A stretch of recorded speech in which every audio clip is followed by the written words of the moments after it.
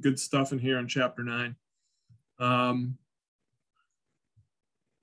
We are going to get into some of the classification processes and how we classify the synovial joints. As you recall, synovial joints are a joint that have a joint cavity that's filled with fluid surrounded by a capsule. And they fall under the functional classification of a diarthroses. Those are highly mobile joints or movable joints. So in this situation, when we classify our synovial joints, we are going to talk about the movements that they make and the shapes of the joint surfaces. Those are the two ways that we classify the synovial joints, by the movements that they make and the shapes of the joint surfaces. So the first one here, when we're talking about the types of movement that they make, we have uniaxial, biaxial, multiaxial. I'm assuming that you can figure that out. Okay, uni is one, bi is two, multi is many. All right, so when we're talking about the movement for the bones here in an uniaxial joint, that means that that bone is going to move through just one plane or one axis. Biaxial is going to be through two planes or axes. And then multi is going to obviously be multiple planes or axes. When we talk about the axes, we're talking about the XYZ axis plane. Right? Remember in math when you were having to do the graphing, that's what we're talking about. When we're talking about the planes, it'll be the coronal plane, okay, our sagittal plane, our transverse plane, oblique planes. That's what we're talking about when we're discussing the types of movement planes. So when we're classifying the synovial joints based on their shape, right, you have a list here. Top of the list, the plane joints are going to be the least mobile, and then we're going to start to, as we go down the list, increase in mobility as we get to the bottom, and we'll see that the ball and socket joints are the most mobile. So we're going to hit up all of these. We're going to talk about each one of these individually. So when we're talking about a plane joint, you look at the word plane, think flat. Right, so the articular surfaces are going to be flat. Right? One type of plane joint is going to be the sacroiliac joint. Those are relatively flat planes there. Okay, the auricular surface of both the sacrum and the auricular surface of the os coxa. Okay, so it's limited. Right, you're going to see either side-to-side gliding movements in a single plane, back and forth, that sort of thing. So when we talk about it's a uniaxial movement. The next type of joint is a hinge joint. Pretty familiar with that. Okay, think of a hinge of a door. All right, again, we will fall under a uniaxial type of movement. A pivot joint. Right, we saw the pivot joint when we were talking about supination and pronation, how the radius pivots over on top of the ulna when you go into pronation. So again, we're going to see, right, one end of the bone, and that was the capitulum of the humerus, had a rounded kind of surface. And then we had our, the head of the radius there would sit right on top of that. And it would rotate around that area there, that capitulum, and give us that pronation supination there. Condylar joints, okay, this is a biaxial, so you'll have many movement planes. I shouldn't say many, you'll have two movement planes or axes, right? And usually when we're dealing with a condylar joint, you're going to have one surface is going to be oval and the other one is going to be convex. It fits right in. Similar to the atlantoaxial joints, the atlanto-occipital joint. That's where the axis, my gosh, my brain is not working tonight. The atlas, C1, articulates, because it has the lateral masses there, articulate with the occipital condyles on the base of the occipital bone. Saddle joint, just like it is in the name, it's a saddle-shaped joint. So you'll have one surface that's convex, the other one's concave, and it'll almost look like you're placing two saddles against one another. That's also a biaxial. Then finally, our ball and socket is the most mobile. Okay, it's multi-axial, so it moves through all the different planes there. And this is the most freely mobile type of joint.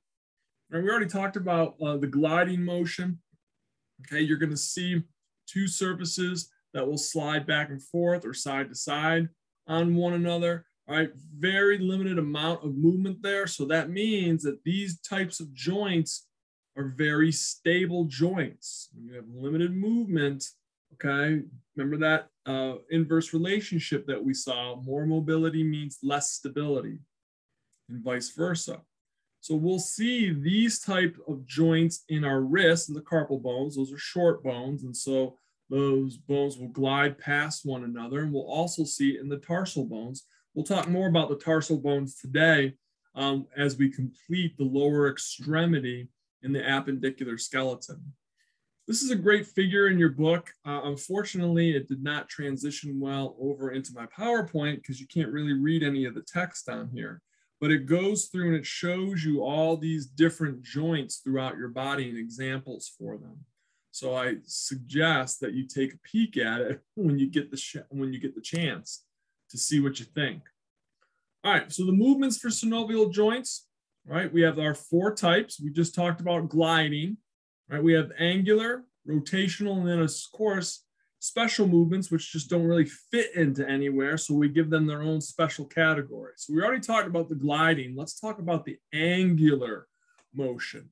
And so when we're talking about angular motion, we're going to be using 2 bones, right? And basically, we're going to describe what happens when we increase or decrease, all right, the angle size between the 2 bones. So you see here, we have a whole list: flexion, extension, hyperextension, lateral flexion, abduction, and adduction, and circumduction. So I'm going to go through all these with you to kind of give you a little bit of a better understanding here. So you'll understand when I'm saying, oh, this is what happens when you flex the elbow joint and whatnot. So when we're dealing with flexion, right, this type of movement is going to move through the anterior posterior plane. That's front to back. Right, and so what will happen is if you have 2 bones in this joint, you are going to bring one bone closer to the other bone. So therefore, that decreases the angle between the bones. Now, the example there is bending the finger. I like to use the example of bending your elbow. Right, you want to bring a cup to your mouth to drink, you have to bend your elbow amongst other things. Okay, but that's what happens during flexion. Extension is the opposite. Okay, so now what you're going to do is you are going to increase the angle between the 2 bones there. Again, this happens in the anterior posterior plane. So we'll call that the A to P plane. And so again, the example listed here is when you made a fist, you go to open your hand up to maybe shake somebody's hand, you are extending the fingers. Or after you've taken that drink from your cup and you want to go set it down, you have to extend your elbow and straighten it out somewhat. And therefore you move the bones away from each other in the elbow joint. Flexion and extension. Now the next one is a little bit harder to understand, the hyperextension. Keep in mind, the definition as stated is when you extend a joint more than 180 degrees. So that would be like me straightening my elbow out past, all right, 180 degrees. I'm going past that point, all right? So in some cases, all right, we'll see when we're describing hyperextension, we're moving the joint beyond its normal range of motion. And that could be kind of scary because when you move it past the normal range of motion, there's always that possibility for injury. So sometimes you'll hear that term hyperextended. I hyperextended my knee. And so that is one way that you can use the term hyperextension, right? But another way is when you extend the joint more than 180 degrees. So usually we like to use the example of when you're in the anatomical position, your head is looking straight down, straight forward. So when you ask somebody, okay, flex your neck, okay, basically saying, all right, look down towards the floor. When you flex the neck and you look down towards the floor, that is called cervical flexion because the cervical spine, that's the spine in your neck, is flexing forward. You are approximating, you're bringing the vertebrae in the cervical spine closer to the vertebrae in the thoracic spine as you look down towards the floor.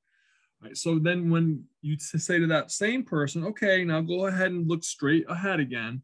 Now you're moving that head and neck into extension because now you are moving the vertebra, the cervical vertebra in your neck away from the thoracic vertebra in your spine. I'll show you a picture and I'll tell you what I mean by that. Then when you ask that same person, okay, now you're looking straight ahead. Now I want you to look up towards the ceiling. Now you're bending, right, the cervical spine, neck, all right, past 180 degrees. I'll show you how to picture here, and maybe that'll help you a little bit. That brings me to lateral flexion.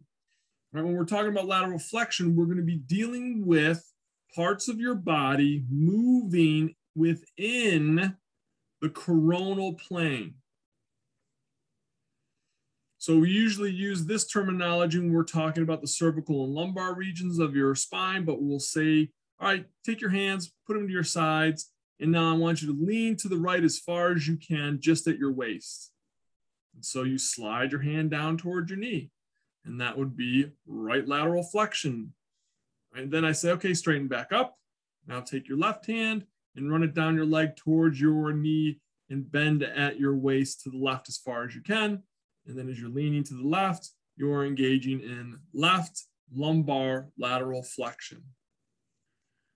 So here's that first one I was telling you about. When your spine is straight up and down like this, okay, the cervical spine is at 180 degrees. That's a 180 degree angle right there.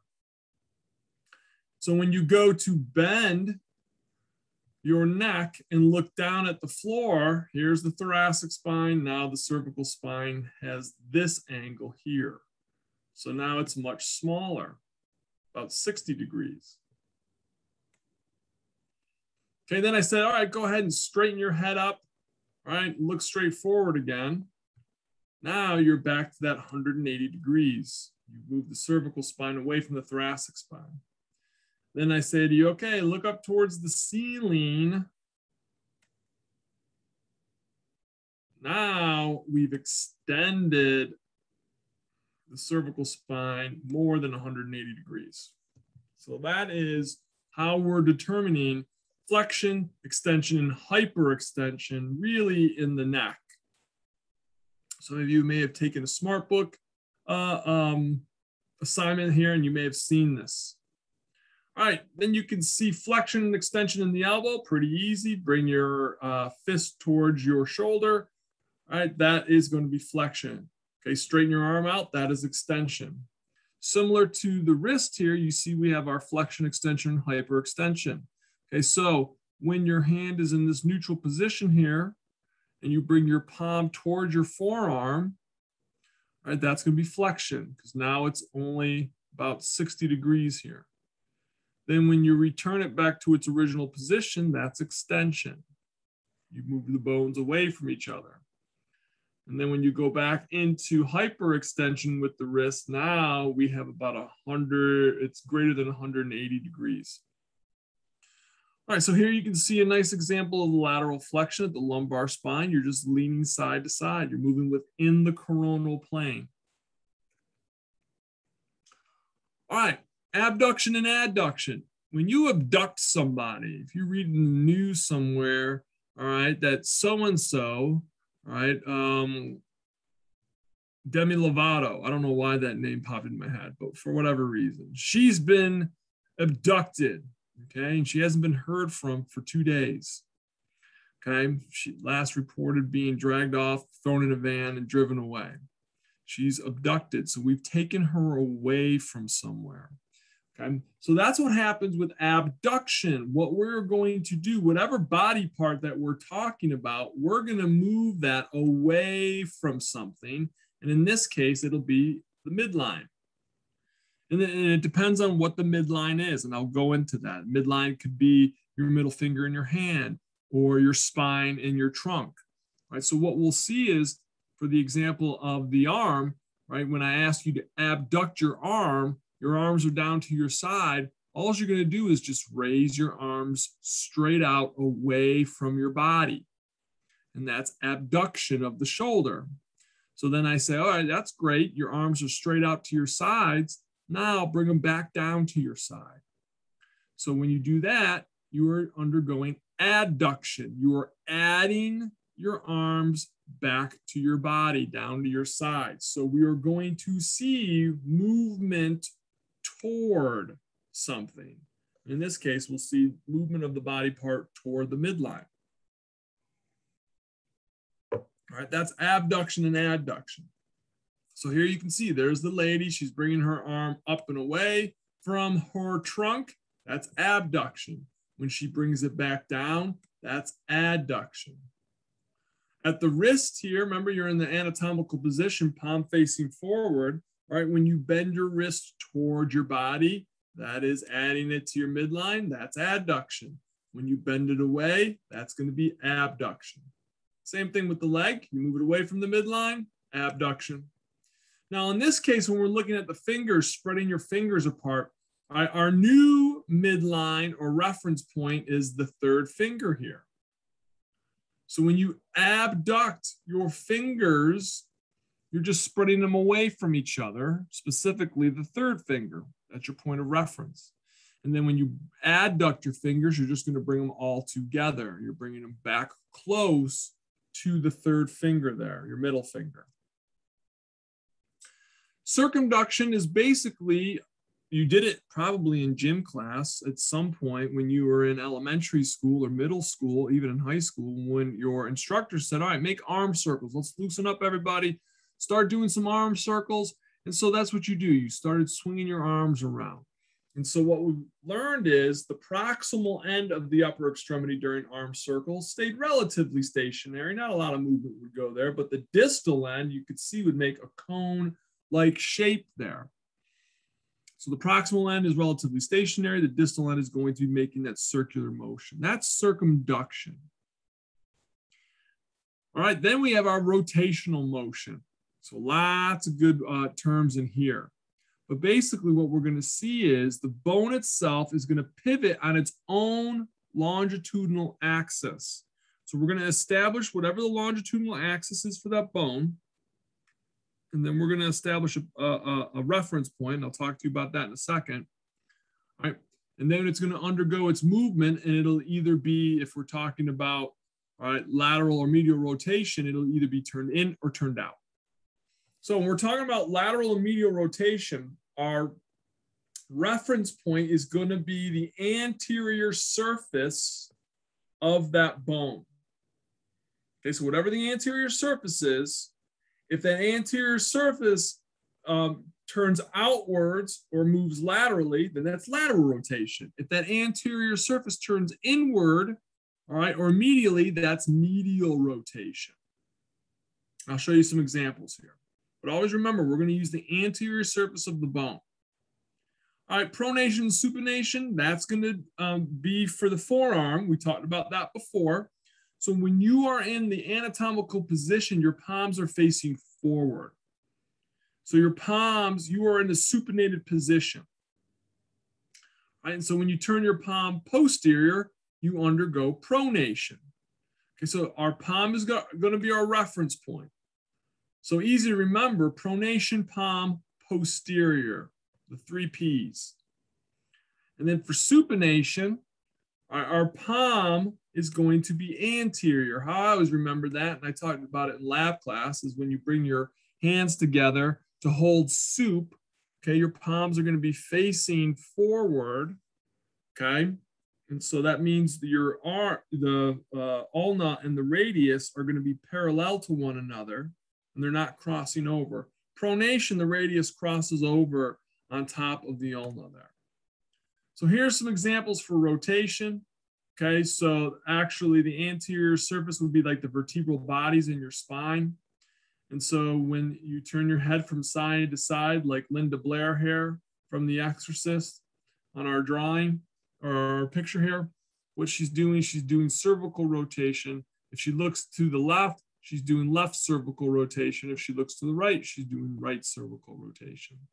When we're talking about the arm, remember the bone we're going to be moving it along its longitudinal axis. All right, well, the front of the bone is basically going to be where the bicep is, right here. So when you turn the bicep out, okay, and that anterior surface is pointing laterally, that's lateral rotation. Right, when you turn the arm in, that bicep is turning in, Okay, that is going to be medial rotation. And when we're dealing here with the leg, just use the shin. There's the anterior surface, right, of the bone is the shin. So if you turn your feet out, the shin turns out. That's lateral rotation. If you turn your feet in, all right, the shin will turn inwards. That'll be medial rotation. Pronation, supination, like I said, palm posterior pronation. So when you're in the anatomical position, you are in the supinated position. Palm is facing forward. The forearm bones, the ulna and the radii are parallel to one another. When you go into pronation, you turn the palm posterior. That is going to then cause the radius to cross over on top of the ulna. All right, special movements. These we can't classify in our other categories. So let's talk about these special movements. Depression and elevation, easy to remember. Okay, when we're dealing with depression, we're going to be talking about movement of the body part downwards. So if we talk about the mandible, that's the only movable bone in your skull. When you open your mouth, you are depressing the mandible. You're moving it inferiorly. When you close your mouth, okay, you are raising the mandible superiorly, and that's going to be elevation. So we can use depression and elevation in other areas. How about the shoulders there? Okay, when you I get this all the time from my kids, right? Why is this mess here? I don't know. And they raise their shoulders up, right? So they're doing elevation. When you shrug your shoulders up towards your ears, that's elevation. And then when you push them down, that's depression. Okay, elevation, depression.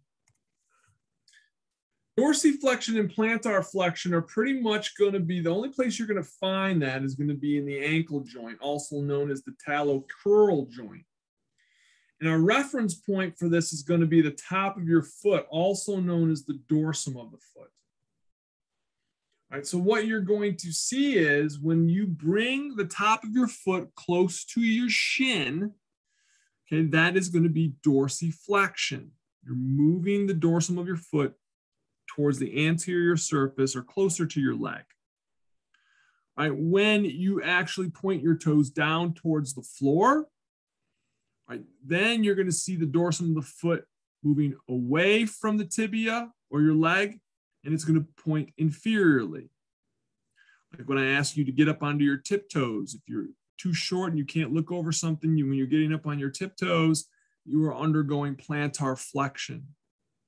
I always remember that. I'm planting my foot when I used to play basketball. It wasn't very good.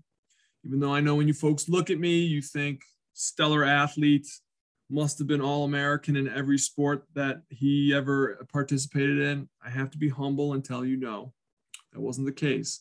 But I always remember my basketball coach telling me when we were going to make layups, you know, plant your foot and jump. And when you did that, right, we were undergoing plantar flexion.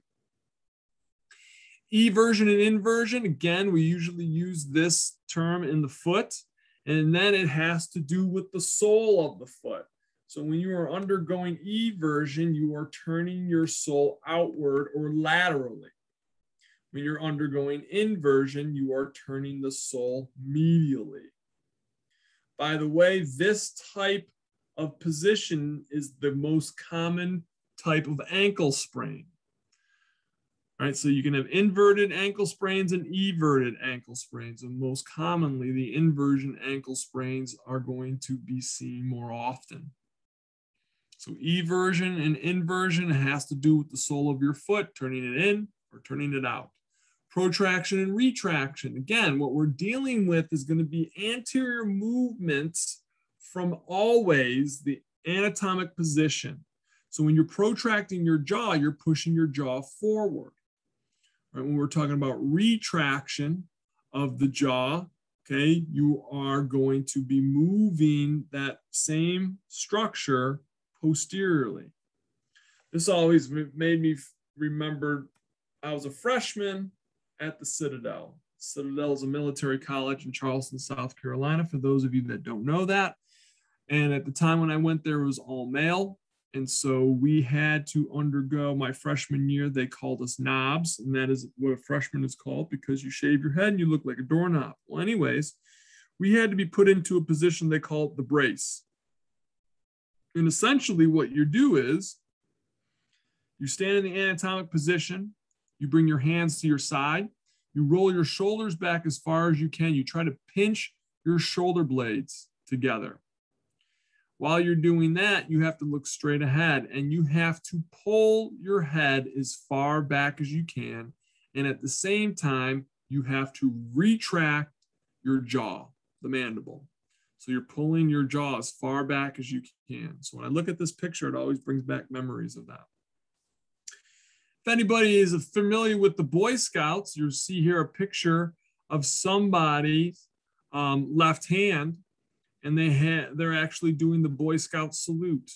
But actually, when you're doing this type of configuration, you are undergoing opposition of the thumb. You are bringing the thumb, all right, over towards the pinky. So what we're seeing here, when the pinky and the thumb are approximating with one another, that's opposition. And then when you go to return the pinky and the thumb back to the original places, the thumb has undergone reposition.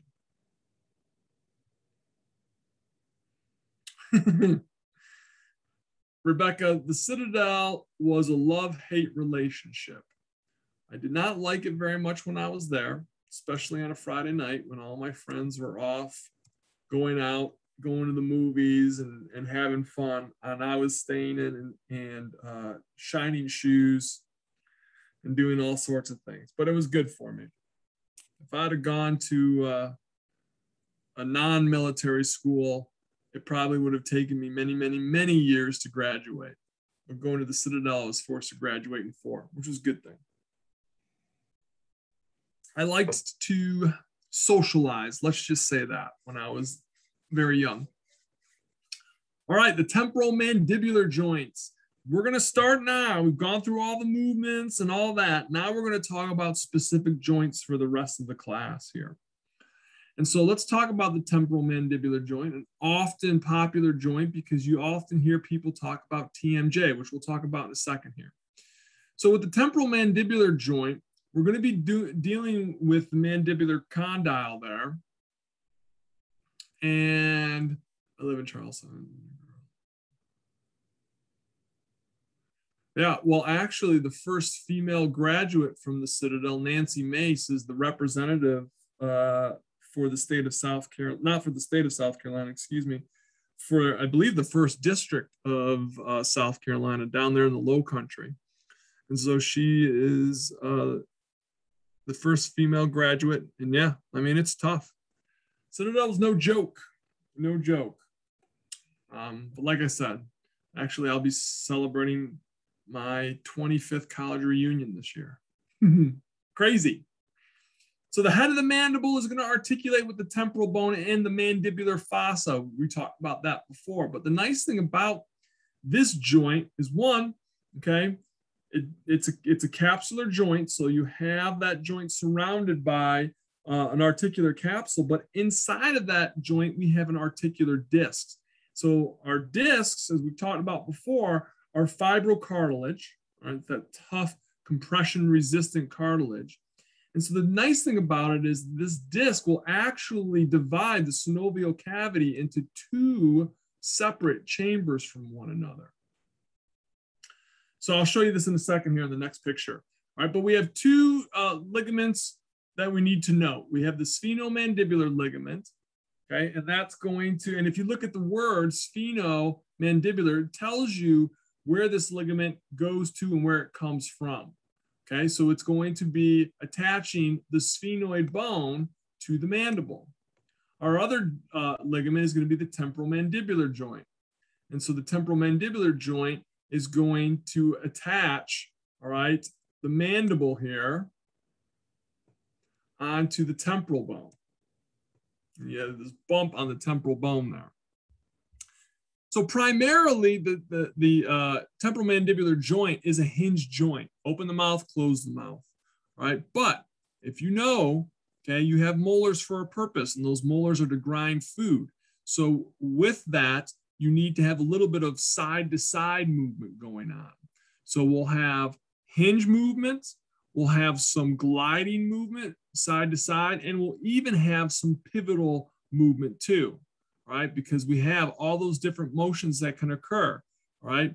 Depression, elevation, retraction, protraction, and then you're going to have some side-to-side lateral movement so we can grind down that food in our molars to make better work of it. So here you can see a nice close-up of that joint, and right in the middle there's the disc right here. Okay, so that disc is usually the problematic tissue or structure when you're dealing with popping or clicking in your temporal mandibular joint. I hear that all the time, quite often. People will complain of that issue. All right, so let's talk about that issue. All right. With TMJ, you will have problems with the ligaments. And when we talk about alteration to the ligaments, usually what will happen is those ligaments have been strained.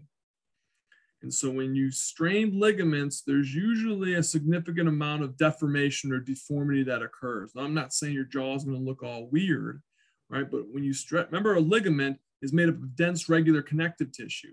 So if you overstretch it, it takes a long time and you might never go back to the original shape of that ligament here.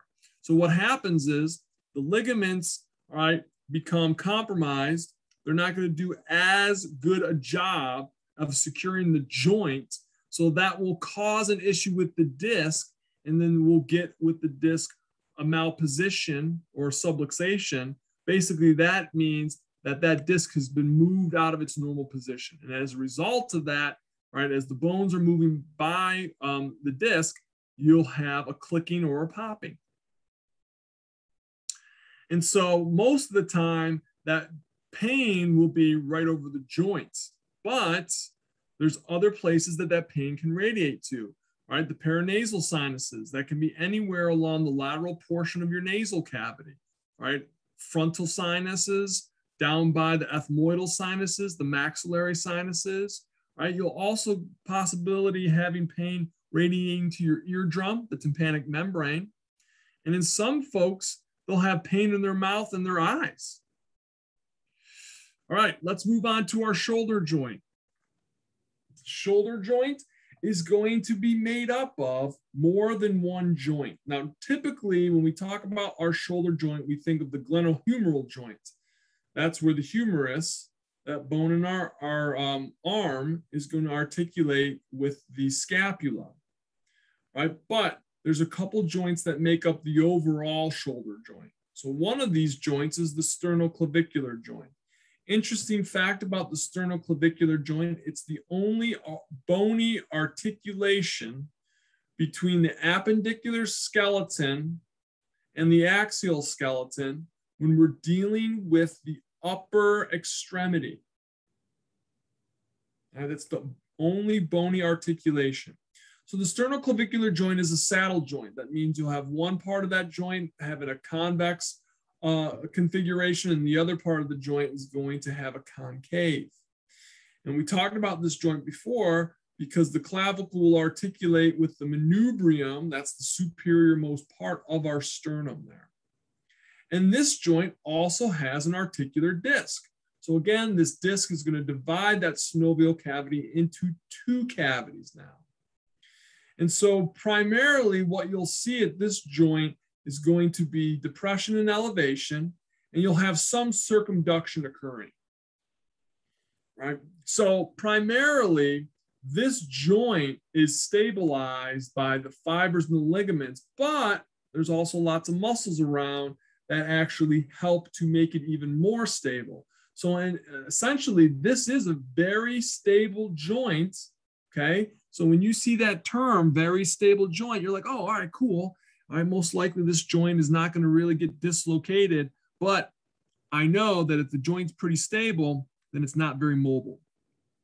So we don't see a tremendous amount of movement here at the sternoclavicular joint.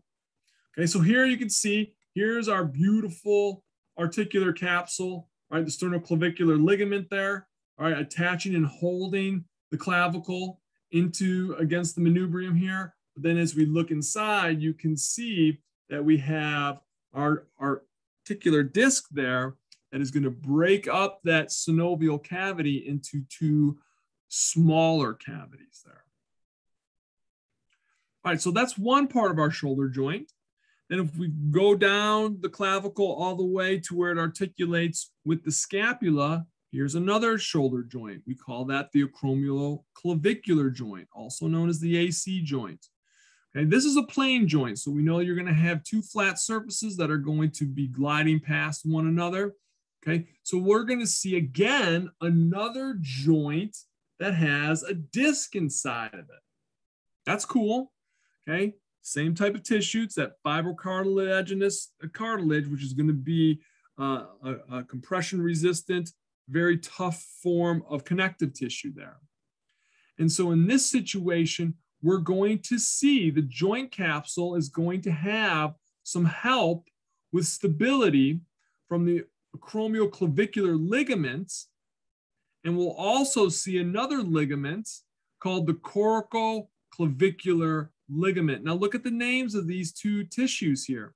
Acromioclavicular, that means that this ligament is going to join the acromion and the acromial end of the clavicle together.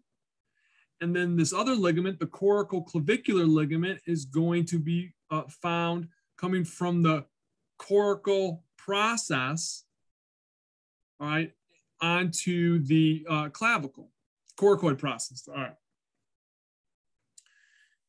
So if we damage specifically, all right, any one of these ligaments here, we can mess up the alignment of this joint, and you'll see a marked distinction because one bone will be higher than the other. And we phrase that as a shoulder separation, not a shoulder dislocation. That's something else. We'll talk about that in a moment, but a shoulder separation. So that brings me to our third joint that makes up our overall shoulder joint. Now, the glenohumeral joint. Now, if someone says, you know, my shoulder joint hurts, this is the joint that you should be thinking of, okay? But keep in mind that the other two joints that I mentioned do help to make up your shoulder, okay? So the glenohumeral joint, this is the most mobile joint in your body. It also means it's the least stable joint. It's a ball and socket joint. Okay, so the head of the humerus is going to articulate with the scapula in the glenoid cavity there. And so what we've done is it's a relatively shallow joint. I mean, I'm not lying to you when I say this. This is going to be an exaggeration of this drawing, but that's about as shallow as the glenoid cavity gets. And so you have the head of the humerus sitting right here against it. It's pretty easy for it to come out. Okay, so what has happened is, okay, we have adapted and made a little lip here and here. Now this goes all around the whole glenoid cavity. But what we have is called the glenoid labrum. And it's this fibrocartilage ring, like a belt, that goes around the edge of the glenoid cavity. And it makes it a little bit deeper. So again, it helps to try to keep the head of the humerus in there. Also, since this is the most active joint, or excuse me, the most mobile joint in your body, okay, with a lot of movement, well, that means we have to protect the tissues that are around that joint. So we add bursa sacs everywhere because bursa helps to decrease friction. And we've got tons of moving parts and pieces, muscles, tendons, all right, ligaments, all sorts of whatever in and around this joint. So we have bursa there to help reduce the friction so we're not damaging anything. Our three major ligaments, right, for this joint, right, are going to be the coracoacromial ligament, the coracohumeral ligament, and the glenohumeral ligaments. And for good measure, we add in the long head of the biceps brachii tendon there to also help support this joint there. But really where this joint gets, right, its stability, its true stability from, is going to be from the rotator cuff muscles. Now, these are 4 muscles, and their job is to hold the head of the humerus into that glenoid cavity there. So it's really these muscles that create that stability. And so we have 4 muscles. These are also known as our sits muscles, okay? So when you talk about the rotator cuff muscles, we also call those the sits muscles. So it stands for supraspinatus, infraspinatus, teres minor, and subscapularis. We'll talk about this more when we go over chapter 11, when we go over the muscles. But you should know the rotator cuff muscles, and you should know what they do. Okay, they help to stabilize the joint. They're actually going to provide the majority of the stability for this joint, more so than the ligaments and the tendons there. Okay. And so basically what they do is they just try to hold that head of the humerus into that very shallow glenoid cavity. So here you can see a nice picture of our glenohumeral joint. And so we see plethora bursa all around. Here's the long head of the biceps brachii tendon. And then we have all these different ligaments here that actually help to make up the joint cavity for the glenohumeral joint. All right, going back to our acromioclavicular joint, you can see back up here, here's your clavicle, here's the acromion, here's the acromioclavicular ligament. If this thing gets torn, you'll have a shoulder separation, right? If either one of these ligaments can get damaged, the coracoclavicular ligament, right, that can also cause, all right, a shoulder separation. Here's a nice lateral picture of our joint. You can see more of the ligaments here. Here's the glenoid cavity, and you'll see the glenoid labrum right around the edge here, and that's where the head of the humerus is going to kind of articulate with. All right, and then you have all these different tissues that help to make up the joint capsule, the glenohumeral joint capsule here. Then you have some of your your rotator cuff muscles. Supraspinatus is right here, okay? Here's the tendon. It just kind of fuses in with the actual joint cavity. Now, it's tough to see, but here you can see, here's the glenoid labrum. So we have the glenoid cavity or glenoid fossa is, like I said, it's pretty shallow. So again, to try to make it a little bit deeper, we just add in this glenoid labrum. And a lot of people can injure that labrum. They call it a slap tear. That's the most common type of tear of the glenoid labrum. And so you'll get pain in the shoulder. You'll have some instability going on. All right, so shoulder joint dislocations. So we talked about this before when we were discussing stability versus mobility. So a shoulder dislocation is going to be for the glenohumeral joint. A shoulder separation is going to be for the acromioclavicular joint. Now, these types of injuries are commonly going to happen when you have your arm in the abducted position. All right, so when we have the arm abducted, you're much more likely to having a shoulder separation or a shoulder dislocation. And so when that occurs, when you damage one of those ligaments that I was showing you, the acromioclavicular ligament, for example, then what will happen is you'll see that clavicle move superiorly. So where it used to be nice and level, you'll get this kind of step drop off like that. And the clavicle moves upwards. And the acromion stays here, doesn't go anywhere. But it appears to be more prominent, sticking out. The glenohumeral joint dislocation, common, okay, if you're going to have an injury to that area there. And again, abduction. So when the arm is in the abducted position, and usually it undergoes some sort of force, okay, it will cause the head of the humerus to move out of that little kind of cup-like structure there. And in most cases, the head of the humerus will move forward, it will move anterior, and it drops down. So it's anterior and inferior. That is the common position that you'll see for shoulder dislocations. So, and it depends on what movie you've seen, right? I've seen, was it Lethal Weapon 2, when Mel Gibson would just smash his shoulder into a wall and he'd be able to reset it himself.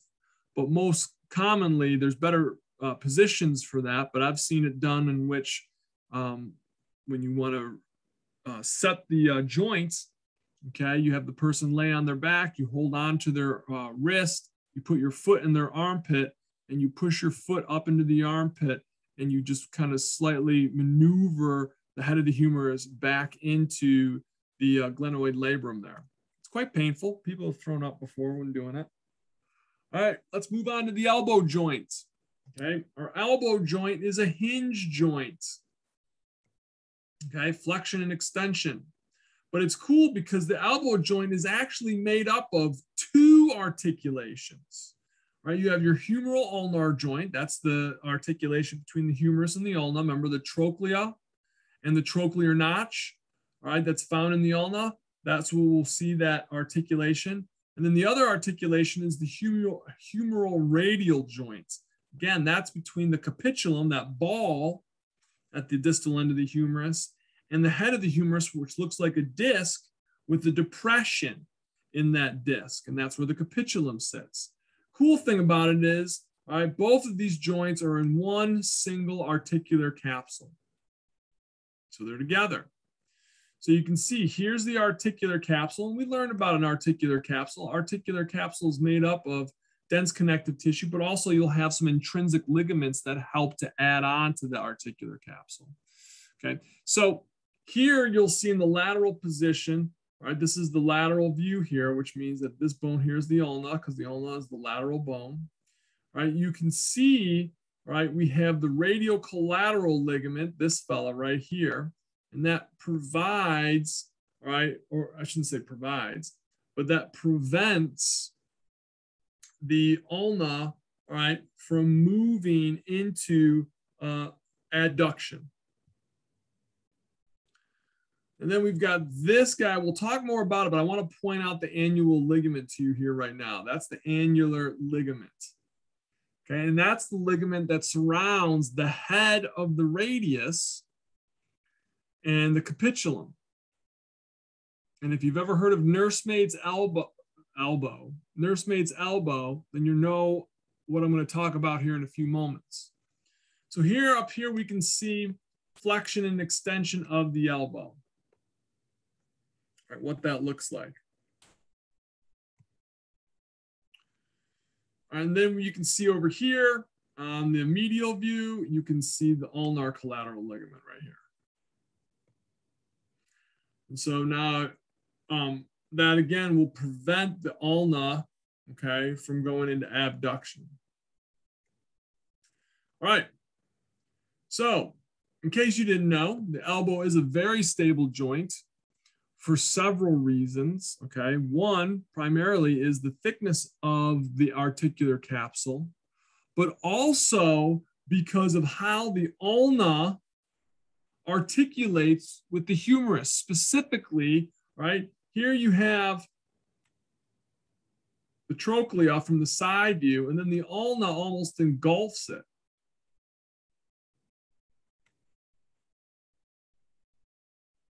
Kind of like that. So it surrounds it pretty well. And so how well those two articulate pretty much locks in that joint. So again, it's very tough, right, to cause a dislocation of this joint. And then, of course, we have the articular capsule adding to that, but then we have some extra ligaments in the area. I talked about the radiocollateral and the ulnar collateral, right? They're going to help to stabilize both of those bones in your forearm. And then we have the annular ligament. This is the one I was telling you about that goes around the head of the radius and the capitulum, and it holds, all right, the radius there, okay, into the capitulum. So in a situation, and actually this happened to my brother. That's why I'm the favorite uncle. Because when my niece was very young, I can't remember if she was 3 or 4, he and her were walking along and he was holding her hand and she stumbled and fell. And so, of course, he held on to her so she wouldn't go face down, but he didn't let go of her hand. And so, as a result of that, he literally pulled the head of the radius right out of the annular ligament. And that's called a nursemaid's elbow.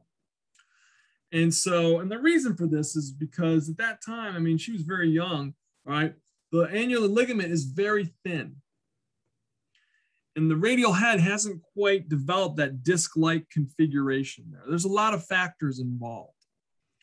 So unfortunately, he dislocated her elbow and no big deal, okay?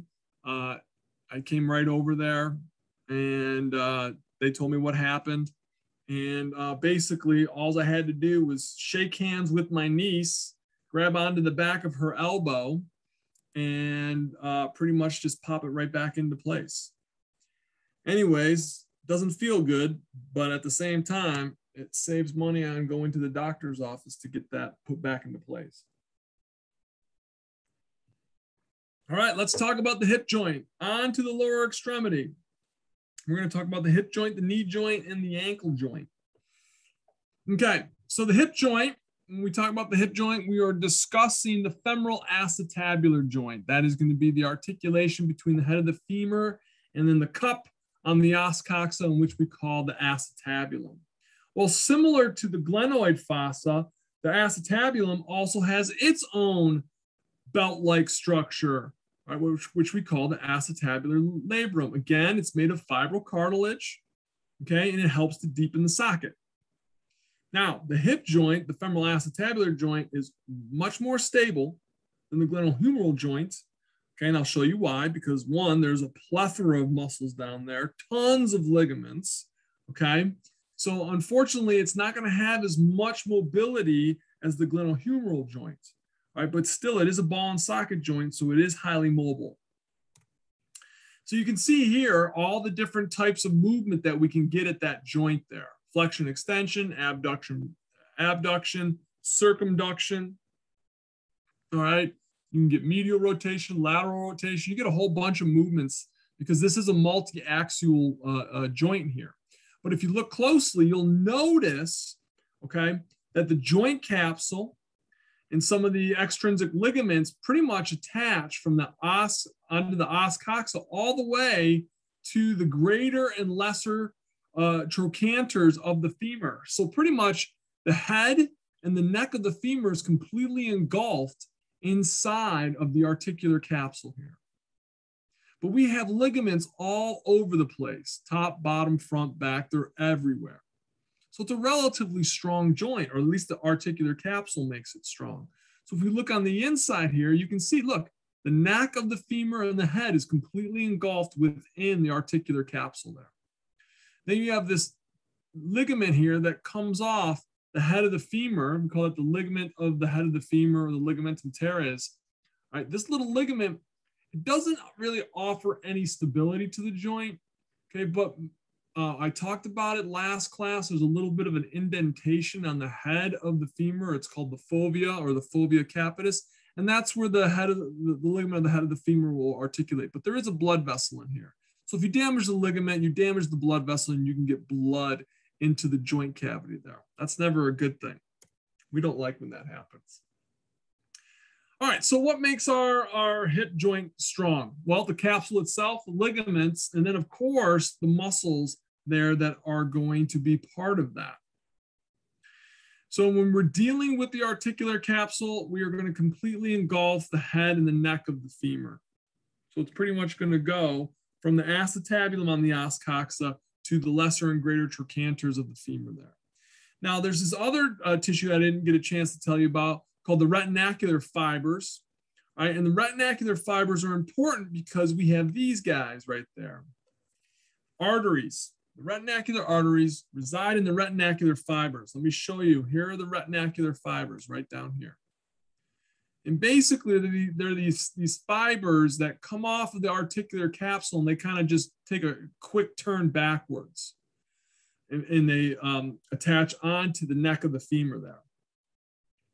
So if these tissues get damaged, the retinacular arteries get damaged there, okay, they can cause what's known as avascular necrosis. I've talked to you about this before. And so if these arteries are damaged, that avascular necrosis can affect the head and the neck of the femur. And when those tissues start to die, it weakens the bone. You are susceptible to pathological fracture. It's bad, bad news. Okay, so that's why it's important, right, that you do not damage those arteries there. All right, so inside the capsule, we have three important ligaments: the iliofemoral ligament, which is going to be found on the anterior side, the ischiofemoral ligament, which is going to be posterior, and then the pubofemoral ligament, which is going to be below or inferiorly. All right, so when you move the hip into an extension, you're going to be pulling on every single one of these ligaments. All right, I already talked about the ligament of the head of the femur, the ligamentum teres. Okay, again, does not provide any strength or stability, but it does have a blood vessel in there. So if you damage that ligament, there's a good chance that you're going to damage that blood vessel, right? And you could risk the possibility of avascular necrosis to the head of the femur.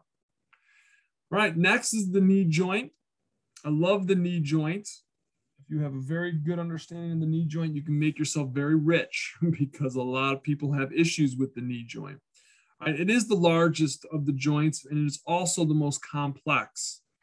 Okay, yes, pretty much it's a hinge joint. Just look at your knee when you bend it and then you straighten it. But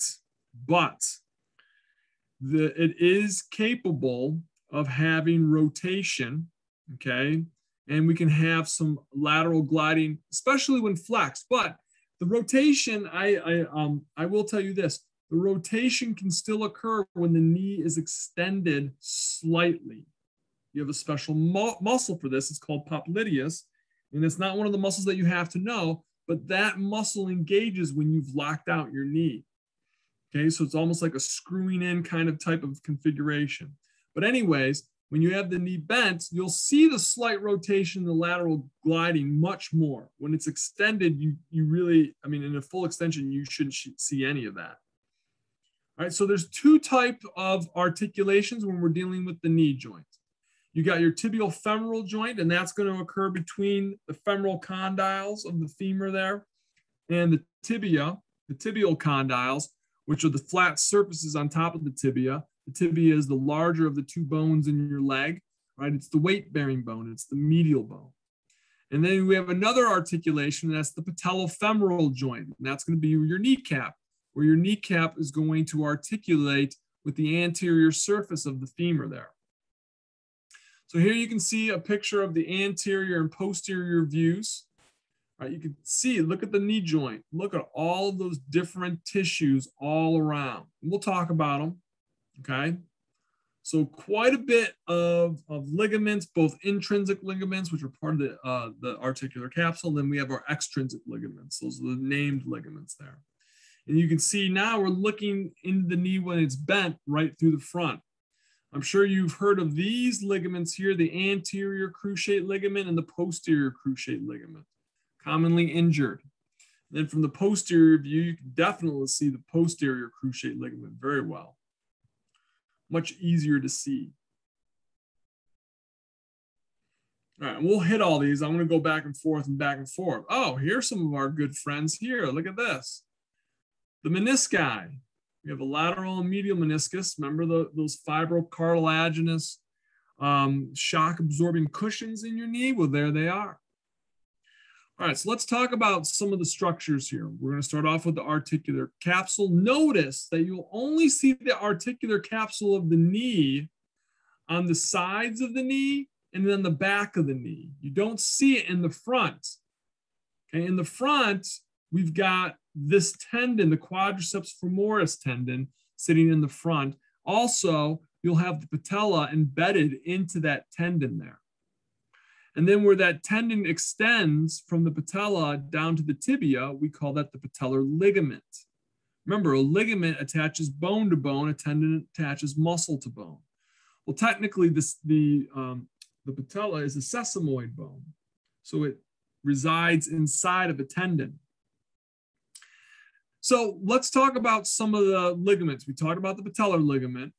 Now we're going to learn about some of the ligaments on the sides and the inside of the knee joint. The first one here is the fibular collateral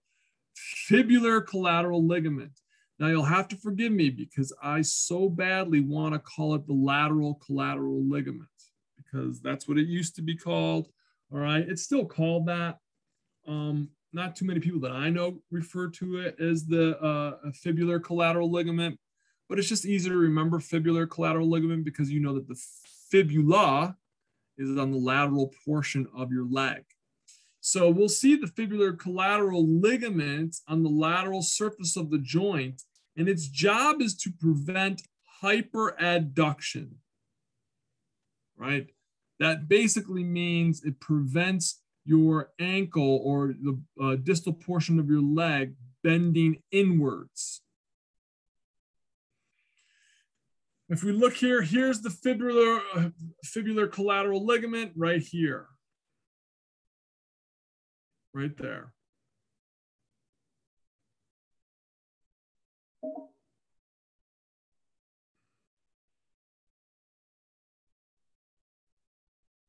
All right, that's the fibular collateral ligament. Then we have the tibial collateral ligament, also known as the medial collateral ligament. So we'll find it on the medial portion of the joint, right? And it's going to prevent hyperabduction. So excessive, right, bending away or bow-leggedness. All right, that's going to be in the medial portion there. All right, so also on the inside, I mentioned the medial and lateral meniscus. Those are the fibrocartilaginous pads there that you'll see that sit on top of the tibia. All right, and so what's its job? Its job is to help to stabilize the joint and offer cushioning. All right, so it helps to resist compression there.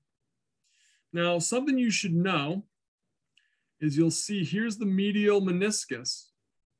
And then you'll have the tibial collateral ligament right here.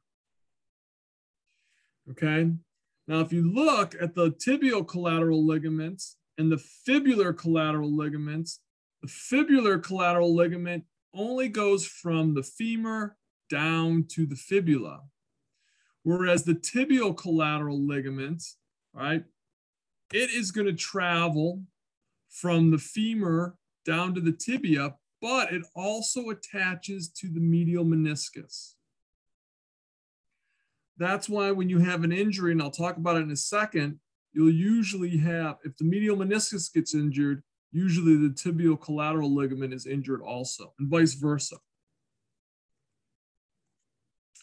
All right, then we have our cruciate ligaments. Those are those ligaments that sit on the inside of your knee. Okay, so they're deep to the articular capsule. They cross over. That's why we call them cruciate.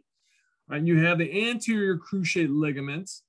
And so this ligament is going to also help to prevent hyperextension, so you don't overextend your knee, but also it prevents your knee from sliding forward. So if I were to have you bend your knee and I start to pull, right, and push on your tibia, right, this ligament helps to prevent me pulling your tibia forward on your femur. So then conversely, when I'm trying to look at the posterior cruciate ligament, it helps to prevent hyperflexion, but also it prevents posterior movement of the tibia. So if I push on the tibia and I try to push it backwards on the femur, it will resist that. So that leads me to a whole slew of injuries here. We've got our knee ligament and cartilage injuries. So the tibial collateral ligament, that's going to be the ligament that's medially. So usually we'll see that get injured during forced abduction. The fibular collateral ligament, that's on the lateral side. Okay, so if your leg is struck on the medial side, it'll bend the knee outward and it'll stress the fibular collateral ligament. Okay. ACL and PCL. ACL is injured when you hyperextend the knee. PCL is injured when you hyperflex the knee. Most likely with meniscus injury, it's usually going to be trauma. Overuse, yes, okay, and if it's repetitive, incorrect, or inappropriate overuse, that will definitely destroy the meniscus.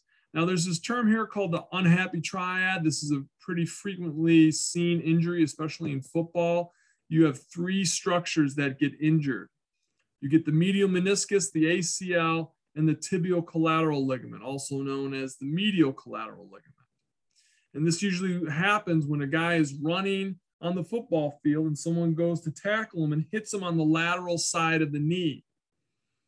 And so when that occurs, you get abduction of the knee, and it pretty much just, it can tear the tibial collateral ligament, and the tibial collateral ligament is attached to the medial meniscus. So it causes the medial meniscus to get damaged, in addition to the medial condyle smashing down onto the meniscus, and then the ACL, because of where it's attached onto the tibia and the femur, will also tear. All right, the last joint that I want to talk to you about is the talocrural joint. This is your ankle joint. Okay, again, it is a hinged joint, but it's special.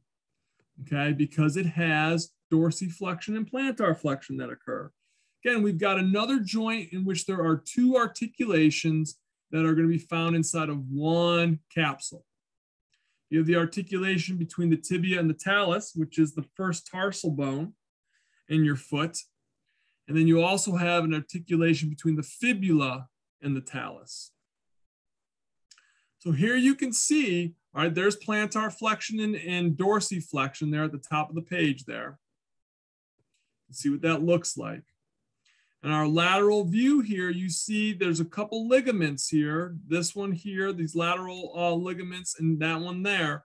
All right, that's the only two ligaments that you can, well, I take that back, I missed one. Those three ligaments, all right, help to stabilize that joint laterally.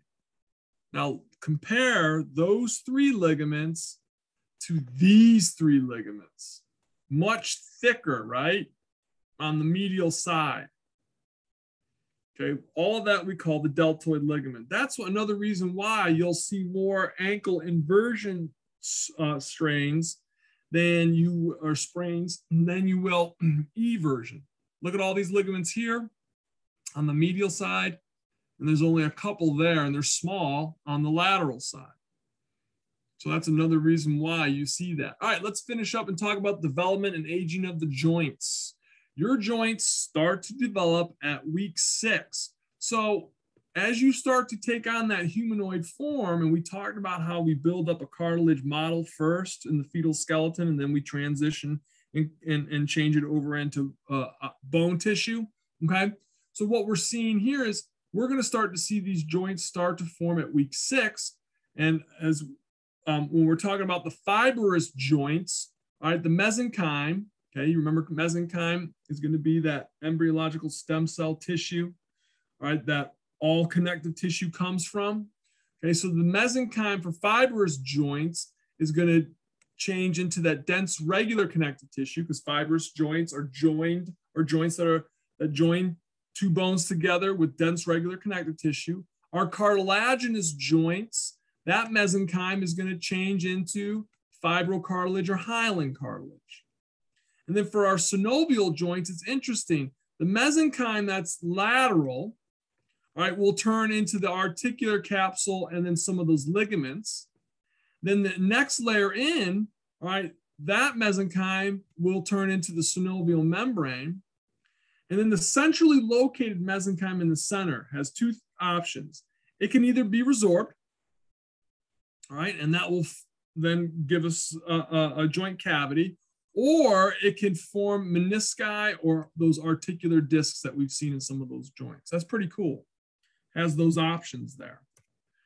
All right, then finally, I want to talk about the aging of the joints. You've heard of the big A, the arthritis. These are arthritic conditions, all right, that can occur to joints. It can either be a rheumatic disease, and that usually involves damage to the articular cartilage, right? Or it can be osteoarthritic in nature, and that's usually a wear and tear type of damage that occurs. Both will have swelling and inflammation. I'll talk about that in a second.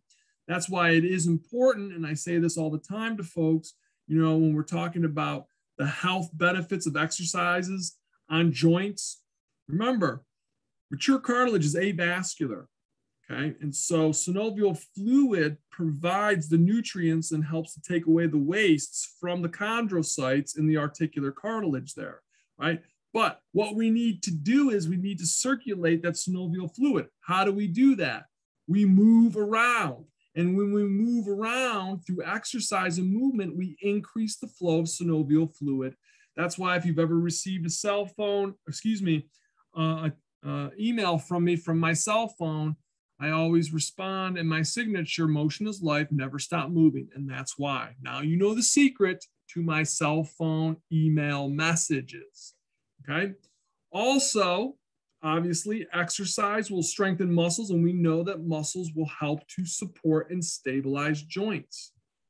So it's wonderful. Last slide here, the different types of arthritis. Right, when we're talking about arthritis, it is a group of inflammatory or degenerative diseases when we're dealing with joints. So if we have inflammation, we'll have swelling. And if we have degeneration, all right, we will have tissue damage that will cause pain. And as a result of that, we will get stiffness. Long-standing inflammation, this is not made up, this is actual fact, right? Long-standing inflammation in joints can cause tissue damage. Long-term tissue damage causes degeneration. So there's three types of arthritis I want to talk to you about. Gouty arthritis, the gout, someone said to me, I've got the gout. That means their body has high levels of uric acid. Uric acid is a cellular waste, all right? And normally you can get rid of it the normal way that you get rid of certain cellular waste. It gets filtered out and goes away into your pee. Well, in this case, these people have increased levels of uric acid. That uric acid transitions and changes into crystals. And these crystals will deposit themselves inside the joints. So it's like having gravel in your shoe. It's much more painful than that, okay, for those of you that have had gout. But those crystals deposit into the joint, and then you start walking or moving on those joints, and it causes a significant amount of pain. Osteoarthritis, this is the old age arthritis. Right? You'll see it in much older individuals. This is the wear and tear. So we've worn down the articular cartilage on these bones and these joints. And so you'll see this type of arthritis in areas of either weight bearing or lots of activity or use. So fingers, knuckles, knees and hips, shoulders will all be those joints, and even in the spine, that people will complain of osteoarthritis. I wouldn't know, but I've heard gout is really bad. There's a condition in gout called podagra, and that's when usually the big toe is the one that gets affected by gout in a lot of folks. It is so bad that patients that have the podagra can't even put a bed sheet on their toe. That's how sensitive it is. Okay, so Rebecca knows what I'm talking about. Yeah, for gout, you really want to limit anything that will dehydrate you. So stay away from coffee and sodas and all that. You don't want to eat lunch meat, anything with preservatives in it, or nitrites. Okay, so lunch and meat you stay away from. Drink lots of water. Yeah, red meat too. Yep. Last type of arthritis is RA, rheumatoid arthritis. This is the one that you're going to see in younger people. Right? When I say younger people, middle age, but you can also see it in young adults also. All right. Unfortunately, it's autoimmune. So guess what? That means seen in women more often. And basically what will happen is you get what's called pannus formation. And what the pannus formation is, the synovial membrane becomes inflamed. And of course, that creates swelling. It creates pain, all sorts of different things. All right, but that is the rheumatoid arthritis. All right, folks. Sorry that we started off a little bit late there today, but